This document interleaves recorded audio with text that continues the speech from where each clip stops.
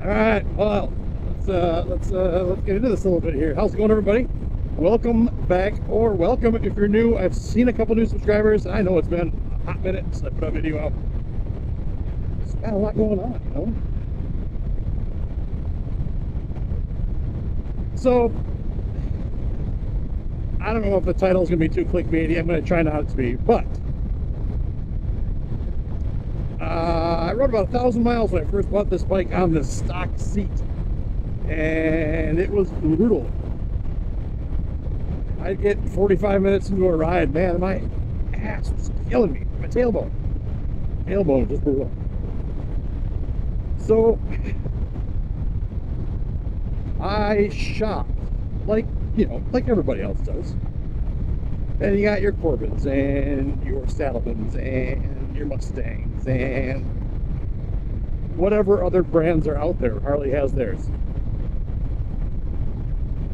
So, and looking for more passenger comfort too, and needed something with a little bit more of a cushion in the rear. And tons of reviews. Like I said, now don't take this the wrong way. I am well aware that everybody's backside is different. Everybody's got different abilities, tolerances. But man, everything I've read, and don't get me wrong, Mustang is a great seat. I'm not putting them down at all. I see plenty of riders rocking Mustang seats. So I've got about 10,000 miles on this seat. And after all the reviews I've read, they were like, oh yeah, man, switched out from the stock seat and I can ride thousands of miles, man, without getting sore. Everything's great, you know. Everything's just perfect. And I don't know, they got better suspension or, you know, whatever else is going on. So I'm like, oh, okay. You know, Saddlemen, I got good reviews about Saddlemen, Corbin, sure, I read good deals about them. So I decided on Mustang.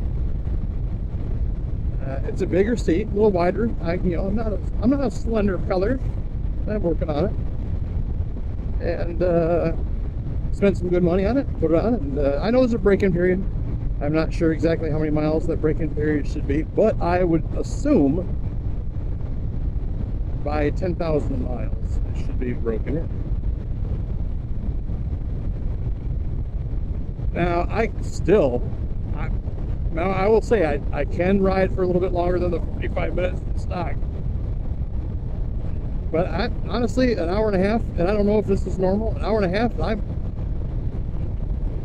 getting a little fidgety, and it's not super comfortable.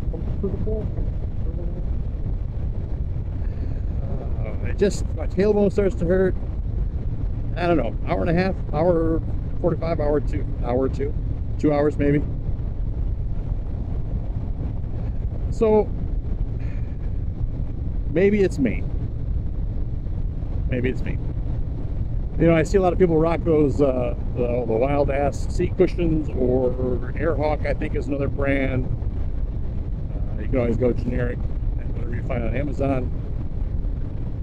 But I was hoping I wouldn't need to add more stuff. Now, don't get me wrong, I'm not a long distance rider, man. I've been watching these guys, Setzer Pendants and Riot, and these guys doing the rides up to Alaska and around Texas and all over the place. My God, these guys are laying down some serious miles, and I know they have those wild ass cushions.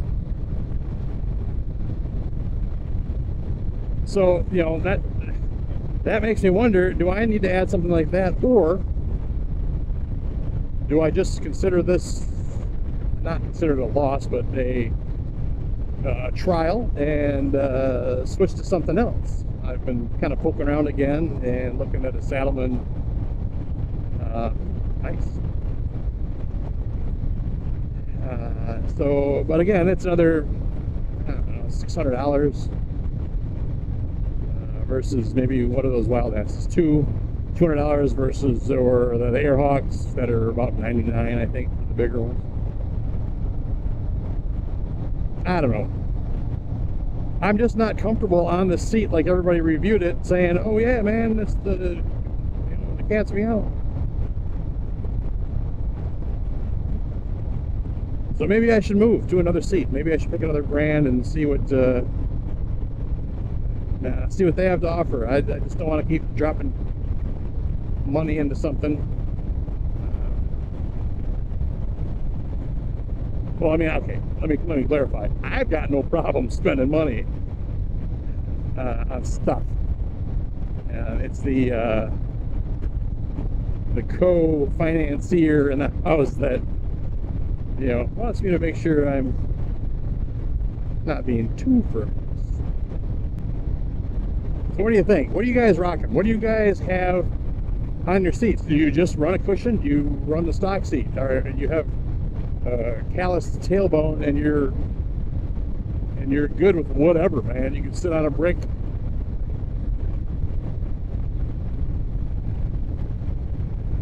I'm just trying to figure out what to do here. In no way am I putting down Mustang.